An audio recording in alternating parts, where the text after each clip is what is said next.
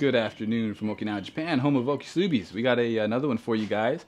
I was actually already working on the car and I was thinking, oh shoot, I should record this for you guys. We'll be able to tear down this engine.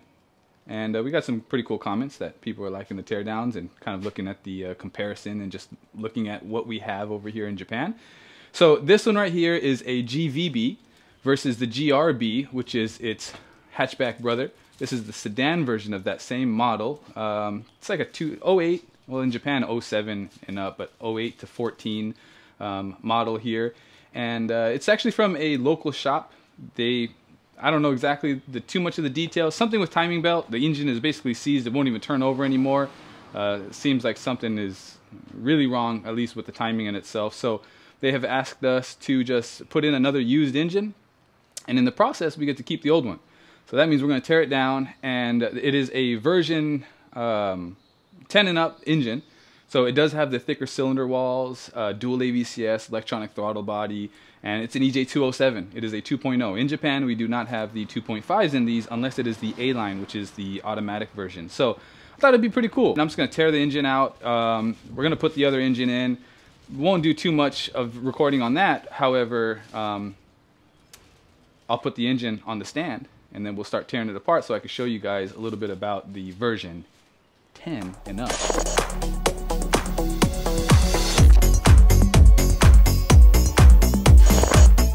Alright guys, so we're back. We have the engine out already. The other car, the blue one, you can barely see it right there. Engine swap's already done, it's running, and it'll be picked up tomorrow. However, we still got to break down this engine for you guys. We're going to check out this version 10. They said that the timing belt was done, the engine seized, and I'm looking at it right now. I just checked the timing. The timing is perfect, and then I rotated it, and it rotated perfectly fine. So they said they did the timing belt, then they had to do the timing belt again, and then when they brought it here, it was seized up. We literally pushed the car in here, and we didn't even try to start it. They already brought another engine. They're already going to pay us for the swap. There's really no point to diagnose this one here. They didn't ask us to. But now I'm really curious on what happened to this engine because timing is good. Maybe it was done wrong once and then it hit the valves and then they redid it properly. Who knows? But you're going to find out with me. I'm going to go ahead and tear this thing apart. My biggest thing is I just want to tear apart the version 10 just to show you guys the differences between the version 10 and then the version 7, 8, and 9. It's actually a really cool difference. I've already taken the front off. I'm going to go ahead and continue to pull off all the timing belt assemblies. Then we're going to come back with, just a bare long block.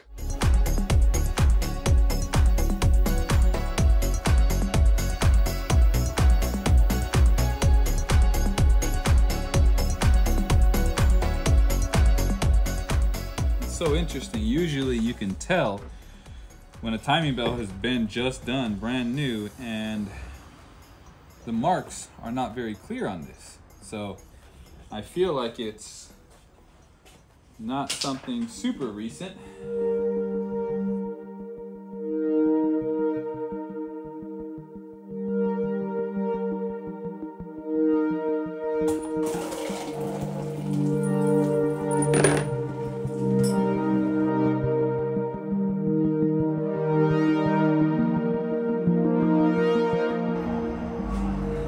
As you can see, the number 78,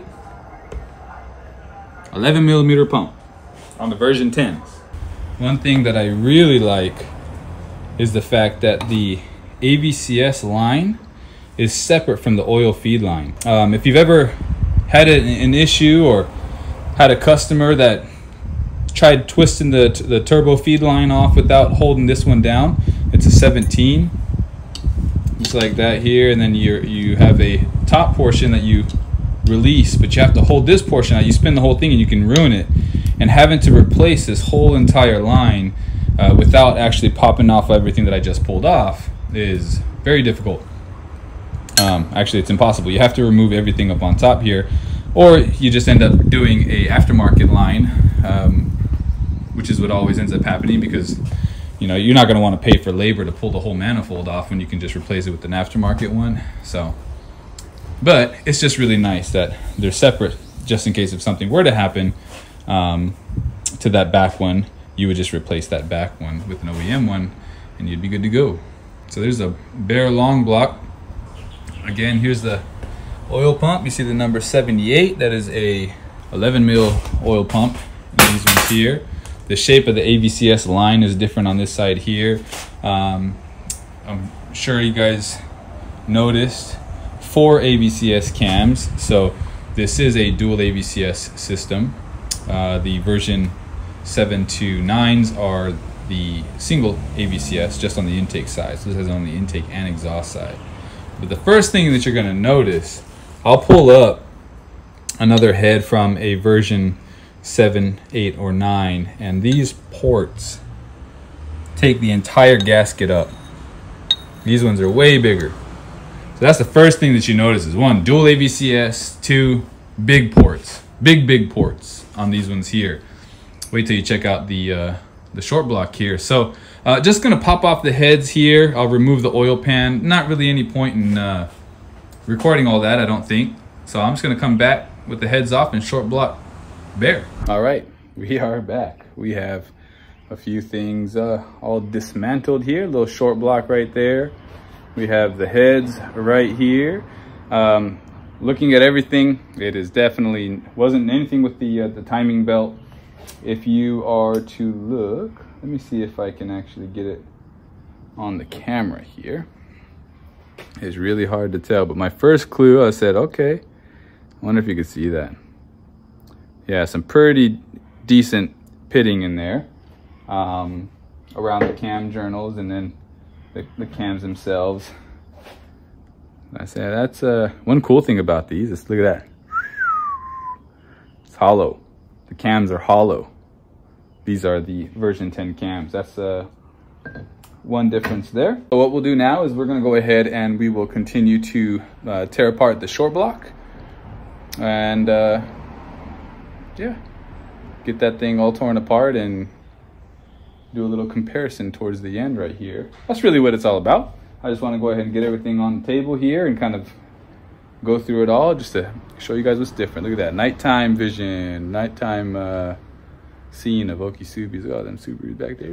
Ooh, yeah. All by myself. Dylan already went home. I just want to tear this thing apart.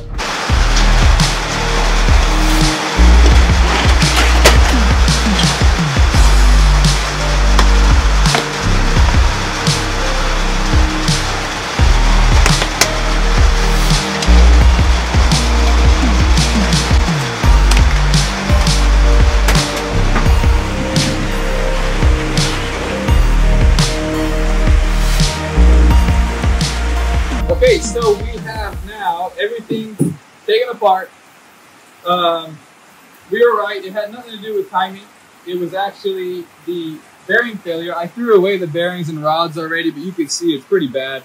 So what happened was the bearings, they flipped over and pressed against the rod, against the crank, and that's what seized up the engine.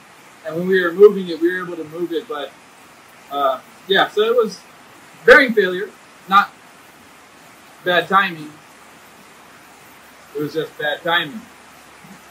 But anyway, so we have the version 7 block out now. In the States and a lot of places in the world, maybe even the version 10 and up too, but more specifically the Bug-Eye, Blob-Eye, Hawkeye, EJ207 in Japan is very well known. And it's well known for holding good power. As a matter of fact, this is the same engine setup that we had in Dylan's car, the GF8. 3076R setup, dual wastegate. It was a twin scroll setup. All we had was ARP head stubs in that thing, running 26 PSI, and it ran amazing for a long time. The EJ207s, if you look up on top here, this block, the EJ207s in Japan, are essentially the same thing as the EJ257s, except for this is the diameter. The 92 mil pistons versus the 99 millimeter pistons is essentially what makes the blocks different. The 2.0, try to follow with me, the 2.0 comes with a 75 millimeter crank. The 2.5 liter comes with a 79 millimeter crank. That extra stroke is what makes it a 2.5 liter in conjunction with the piston size. So that's why they do 2.1 liters with a 79 millimeter crank and a 2.0 with stroke assistance.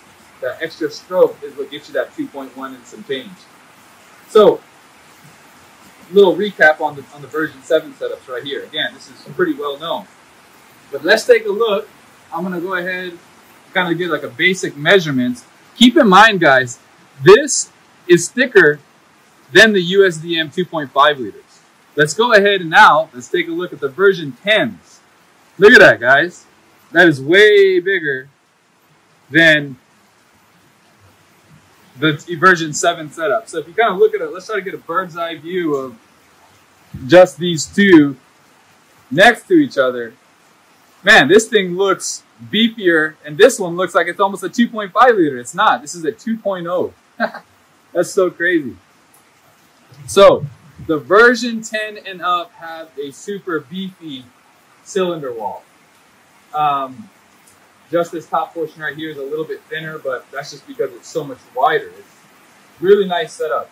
We're really interested in taking these blocks, putting forged pistons in them, doing no closed deck setup, and just pushing the power and seeing what we can do. So look for that in the future.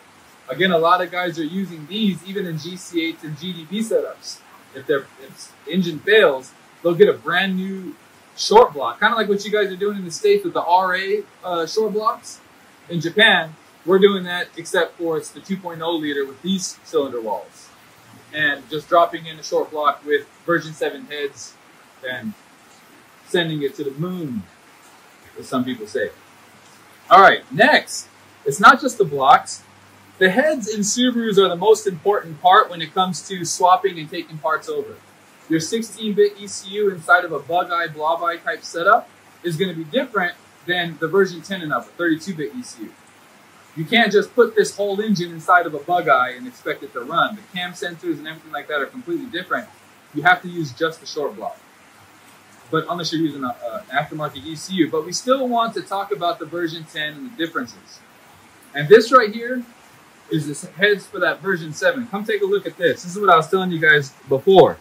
You see you have that lip all around. Okay? All around here. Now let's take this, put it on the version 10 setups, and look at it completely covers up the whole edge. The ports are even bigger.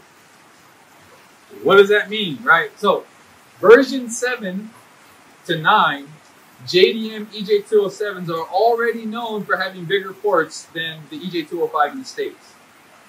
Version 10 and up have even bigger ports than that. They're dual AVCS. Again, as we saw before, the cams are hollow. And yeah, it's a whole, yeah, the engine, version 10 setup. It's just a pretty stout engine setup. I think that's for the most part the biggest difference. However, we do have a pretty cool tech tip for you guys sticking to the end. The version 10 EJ207 and the version 10 and up EJ257, because the cams, the crank, and everything, they're all the same. You can literally swap engines over, right? So GRBs, VABs, those types of setups, the heads and the ECUs are pretty much the same. That means for you guys in the States that have an EJ257 with dual AVCS, drive-by-wire setup, you should be able to take a JDM EJ207, the version 10 that we're talking about, this beefy setup with big ports and big cylinder walls, and drop it into a stateside setup and be revving out to 8,000 RPMs straight out, you know, straight out the, what do you say? Straight out of the box. Straight out of the box. So, yeah, I think that's all we got. If there's any more information that you guys want to know about these engines and whatnot, let us know in the comments. We have a few other ones set up. We have a twin turbo VE Legacy. We're in the middle of doing that video also. A lot of guys wanted the twin turbo content, so that one will be out next after this one. Stick around and take a look at that. Arigato!